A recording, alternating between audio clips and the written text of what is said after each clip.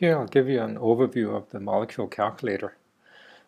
Here you're in the molecule builder window, and so the default is to start building from a methane molecule, but if you want you can also start building from benzene, or if you want to build something with a hydrogen bond you can start from the water dimer. Or here you can search for other molecules to start building from. But we'll start with methane. So to build, you go in and select your atom. So you're selected a carbon. And so you simply build by clicking on the atoms. If you want to move the molecule a little bit, you double click and hold the mouse down, like this.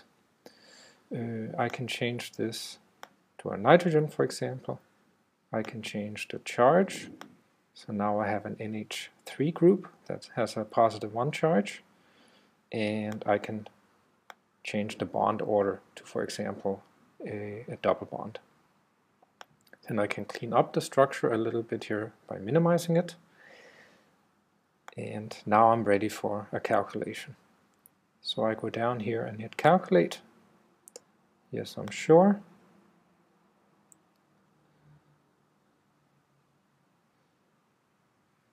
And here I have my molecule again.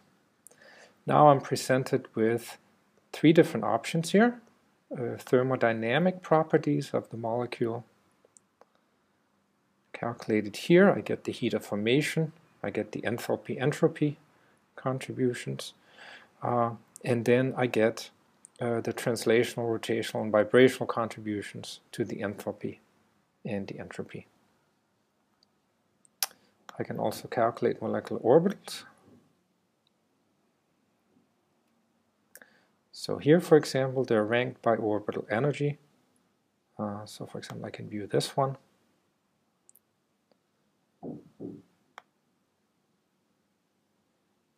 Which is an orbital spread over the molecule.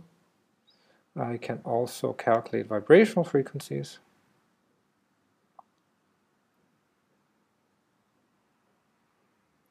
And these are also ranked by vibrational frequencies or vibrational wave numbers here. So this is the lowest one, and I can then select other vibrations here.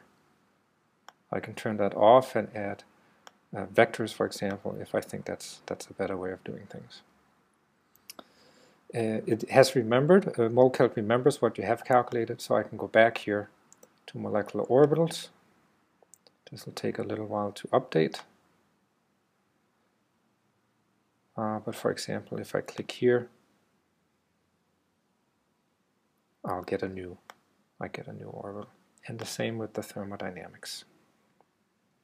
Okay, I can go back to my molecule here. The last thing I want to show is how you can do measurements in the molecule. So if I double click here and then move my mouse here, right, I get the bond distance.